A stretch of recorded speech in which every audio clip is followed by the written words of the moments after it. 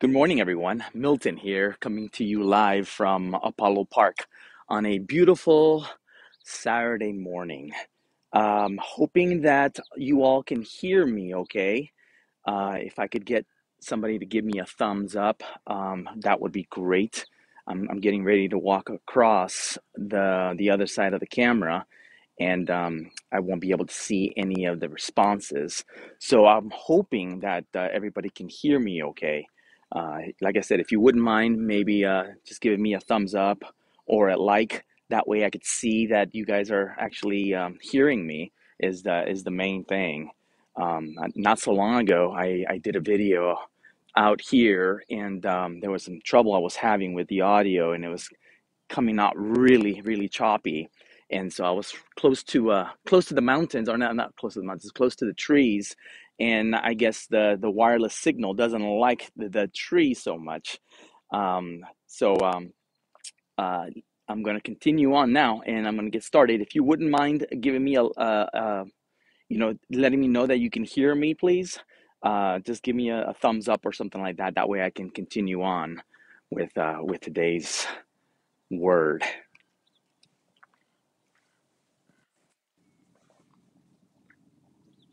Great. Okay, so here we go.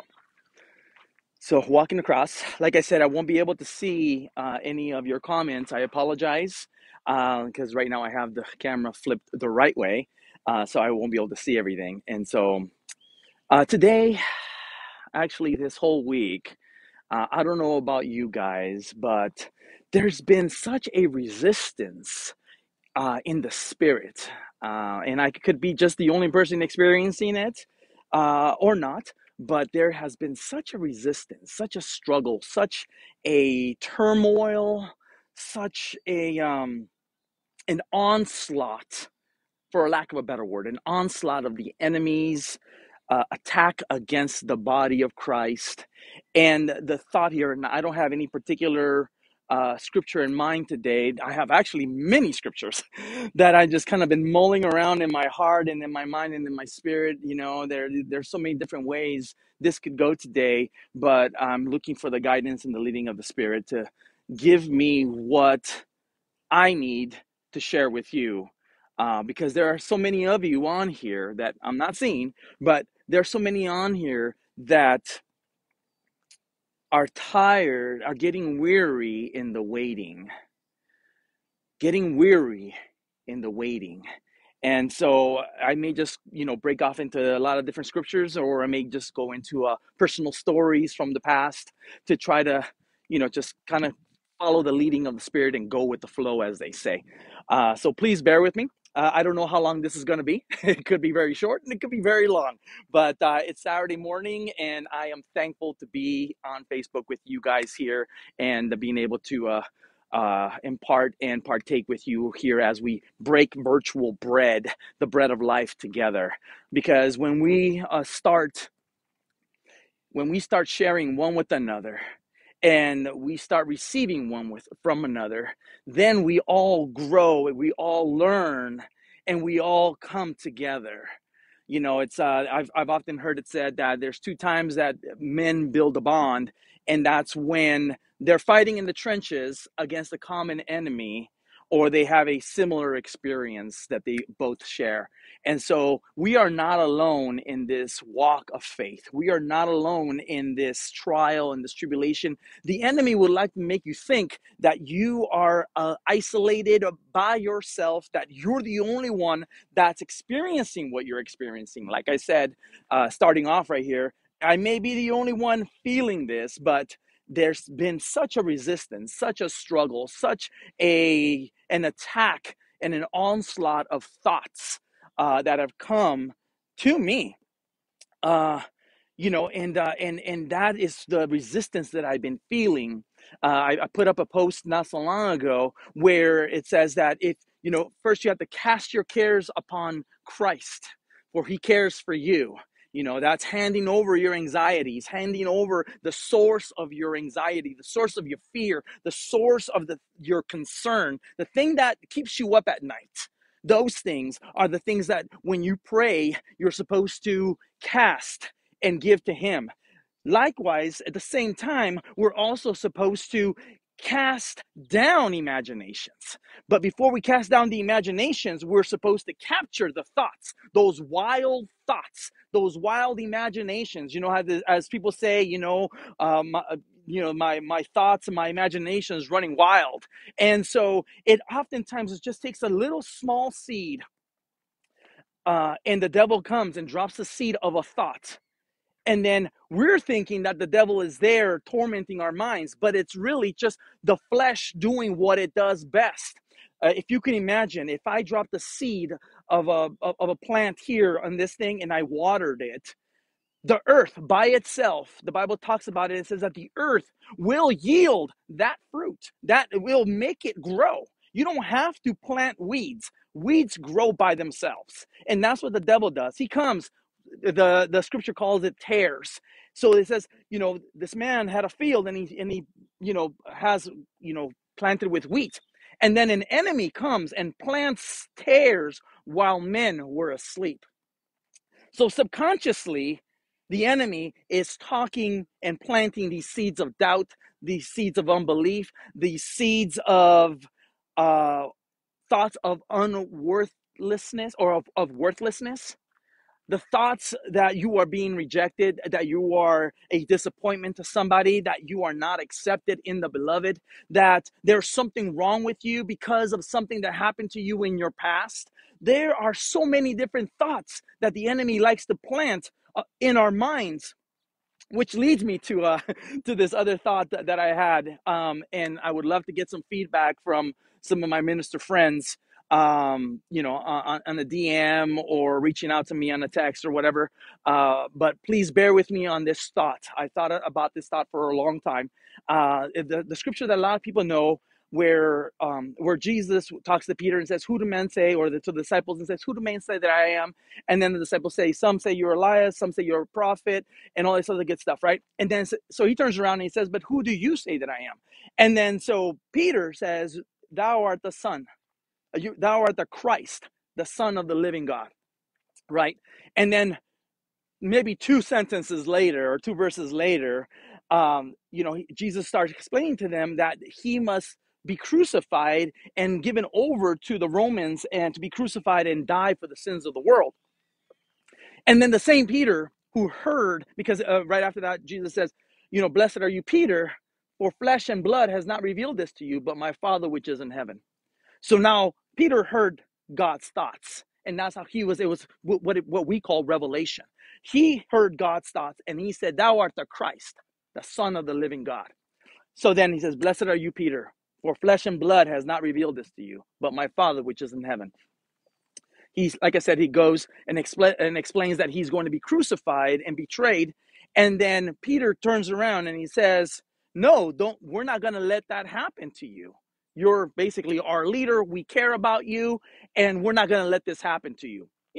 Humanistically, in the human terms, we all understand that we don't want to see our loved ones suffer. We don't want to see our loved ones go through certain things, but sometimes they have to. So then Jesus turns around and he rebukes Peter. Well, literally, the devil that was talking to Peter. And he says, "Get thee behind me, Satan." And this is the part that I want to share with you. It says, "For thou savorest the things that be of men."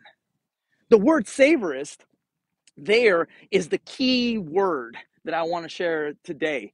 And that word literally means the mindset. So it's like specifically talking now. My thought here for you is, can the devil hear your thoughts? Right? That is a very debatable thing. Some people say yes, some people say no.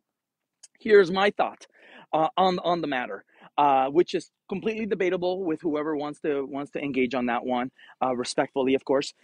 So the word savorest means to have the mindset. Thou savorest the things that be of men and not the things that be of God. And so the word savorest there, in my mind, it's like, if when we start engaging in worldly things, when we start engaging in the cares of this life, when we start being consumed with the concerns, and a lot of these things are understandable. You gotta go to work, you got responsibilities at work, you gotta pay the bills, you gotta pay your mortgage, you gotta pay your car, you gotta pay all these different things, so you have to work and things of that nature, right?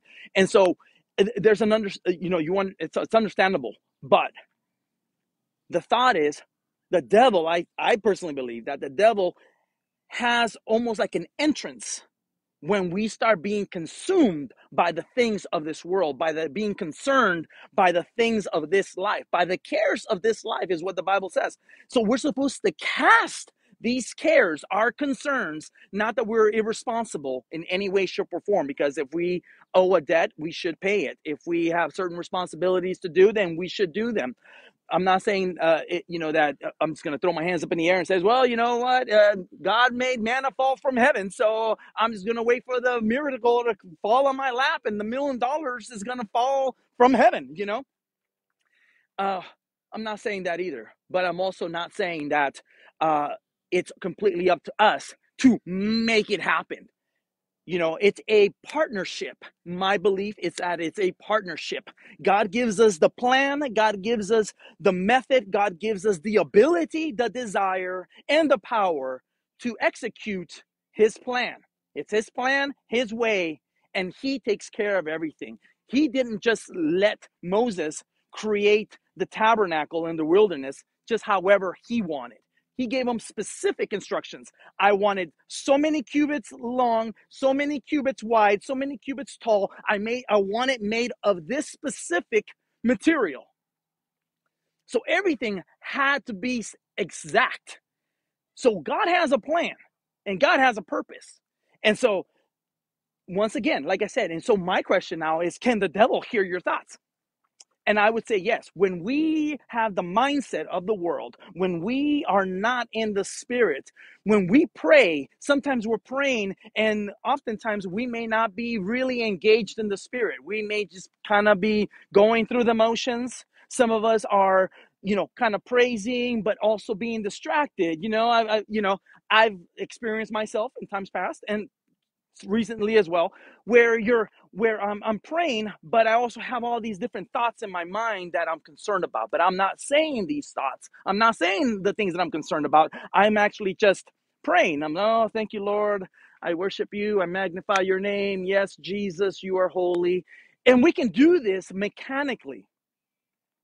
So in that instance right there is when I believe that the devil can inject, or he can hear the thoughts that are in my head in a human level, because he savors the things that be of men. The word savors, once again, means that, he's tapping into that mindset. If my mindset is of the being concerned of the things of this world, then he has access to it. But the devil cannot hear you when you're praying in tongues. The devil cannot hear you when you're talking in the spirit. So that actually, speaking in tongues, praying in the spirit, that actually allows, the Bible talks about in Romans 8:25 and 26, where the spirit makes intercession for us. And this is done with groanings that cannot be uttered.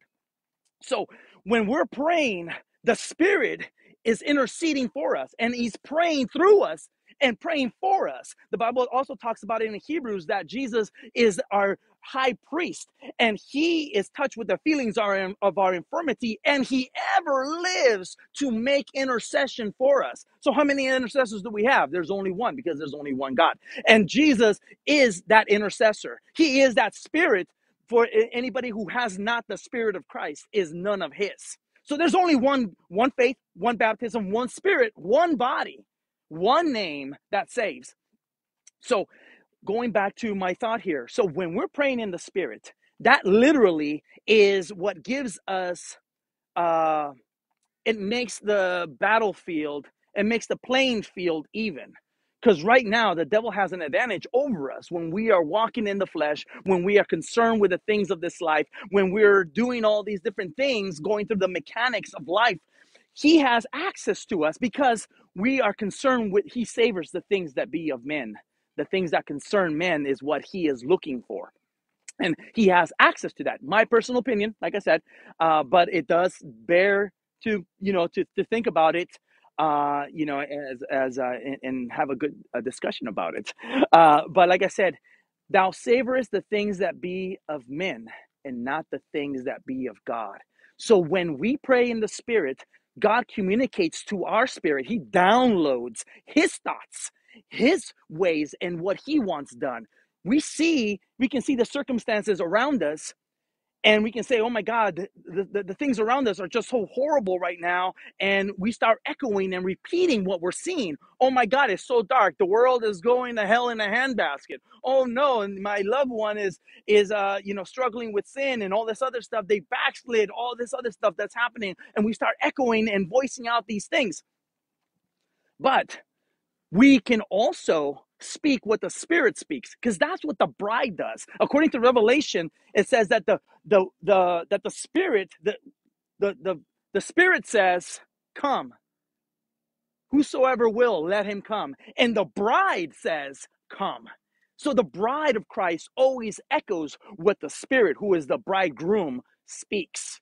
And so we are supposed to echo and say what the Lord says. We're supposed to give the same appraisal based on faith.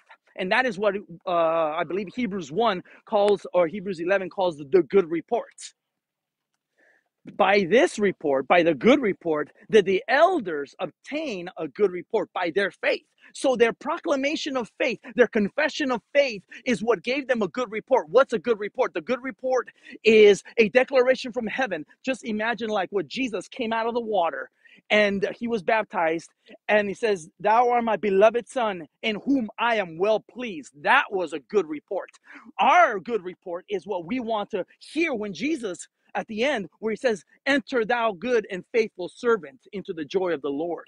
That's the good report, because thou hast been faithful in few things. Now I'm going to make you ruler of much, which that perfectly segues into my thought, this other thought, which is, who was Abraham before God called him?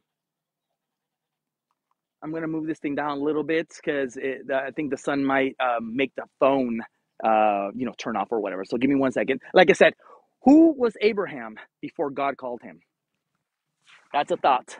My other thought here is, who was Moses before God called him? So now we have Moses and we have Abraham. Who was Abraham before God called him? Who was Moses before God called him? And so now we're going to get down to David. And so the question is, who was David before God called him? And the scripture that I want to share with you guys today, that I came up with yesterday, or that I got a revelation on yesterday, I started doing some research on it. It always catches me, right? So Abraham, who was Abraham before God called him? Abraham was lost. He was a sinner. He was not part of the covenant. He was not the chosen. He was not a Hebrew. Okay, first of all, he was not a Hebrew. He was Abraham of the Chaldees, who was a heathen, a Gentile, basically. So that's who Abraham was before God called him. So God calls him, and then he gives him a promise of going to a promised land. He says, "Get out of your father's house." And then, so along the way in his journey, he transitions over Jordan, and he crosses over Jordan. And when he crosses over Jordan, that's where he becomes Hebrew, because God baptized them by water at that point. Circumcision, the covenant of circumcision, and then we have the water baptism, right? The crossing of Jordan. Who was Moses before God called him? Moses, although God's hand was upon him since he was a baby, on the Nile River and getting thrown into the crocodiles, let's say, God's hand was upon him. But God didn't call him until after he had killed the Egyptian. So Moses was a murderer. Moses was an Egyptian by culture. So let's say he was also a heathen or Gentile. He grew up as a heathen and Gentile. And so that's what Moses was before God called him. God called him to be a great deliverer for the people of God that were enslaved for 130 years. So that's who he became afterwards. Then we have David. Who was David before God called him? The Bible talks about it very briefly about David, that, he was the youngest of his family, the the runt of the litter, let's say. And so he was basically rejected and isolated and despised, considered. Most people don't expect much of the youngest of the family. The baby of the family, they don't expect much from them. Hey, if they don't kill anybody, they're doing good, sort of thing. And so then, while there was that war, as they had sent his father Jesse had sent um, David out to tend to the sheep. And so that's where we're going to pick it up. So he's out there tending sheep, and he's out there battling lions, battling bears, and killing these bears and lions because he has a charge from his father that none of these lambs that you are in charge of, let's say I'm going to give you 100 lambs, 100 sheep, go out there and go tend to them, go shepherd them, go pastor these 100 sheep. They're under your charge, David. So he's out there. And so because of that, he risks his life to keep the commitment and the charge that his father gave him. Because then at this point, that's their livelihood. The sheep, if you have sheep, then you have milk, and now you have meat if you need meat, or you have a way to trade, which is basically, money at that point, a bartering system. So you have wealth. So his dad puts him in charge of these things, and he says, go out there into the fields and tend to these sheep. And so he's there day in and day out tending to these sheep. When the enemy comes as a bear, when the enemy comes as a lion to try to steal and try to eat and try to devour these sheep, he goes and he fights these because he has a charge. He is faithful to the charge that his father had given him. And he also has a love for the sheep. That's very important, because when you connect that with Samson was the strongest man alive in his time. And he says that he ripped a lion in half with his bare hands. The only other person that I hear that is David, that he killed the lion with his bare hands. So, but Samson was muscular from what I understand, and was tall and big and muscular. David was the runt of the litter, skinny, scrawny, a ruddy face. And so he does not have the same muscular power that Samson has. But when the Spirit of the Lord comes upon him, he not only dances, but he has supernatural strength to do the impossible, to go against a lion barehanded and kill and overpower a lion that was trying to eat one of the sheep, one of the lambs. So at that point, the revelation is that it's not based on physical ability, it's not based on experience, because he had no experience fighting lions and taming bears. This is out there in the sheep, just tending sheep out in the wilderness, and there was no precedent for what he was doing. But yet when the Spirit of the Lord came upon him, then he had supernatural power and abilities beyond himself. So then, once gets the bear, boom, kills the bear with his bare hands. Later on, once again, lion comes, tries to eat one of the sheep, and he goes against the lion and he kills this lion. So he did all of this in private, out there in the field, without anybody else knowing. He had to fight these battles by himself, not under the limelight of any light, but just out there by himself, just doing what he was supposed to do, because he had a charge from his father, and he also cared about the sheep. That's going to be instrumental later when he goes against Goliath, because your personal struggle right now, you have to overcome in private before you have a public victory. So the thing that you're struggling right now could come at you like a bear, a spirit of a bear, the spirit of a lion that has come upon you. The Bible says that the enemy or the devil roams about as a roaming lion, seeking whom he may devour. So he comes as a lion. But we have the Spirit of the Lord that can overpower. Because when the devil comes in like a flood, the Spirit of the Lord will raise a standard against that flood and will pierce that flood and make way, basically parting of the waters. So when the enemy comes in like a flood and starts to overpower, the Spirit of the Lord, which is the wind and the breath of the Lord, comes and impales that flood and parts the water. And it raises a standard like a wall. Just like if you imagine when Moses was holding up that rod and the winds of the Spirit came from the four corners of the earth and it made a wall and the people of Israel walked across on dry ground. That's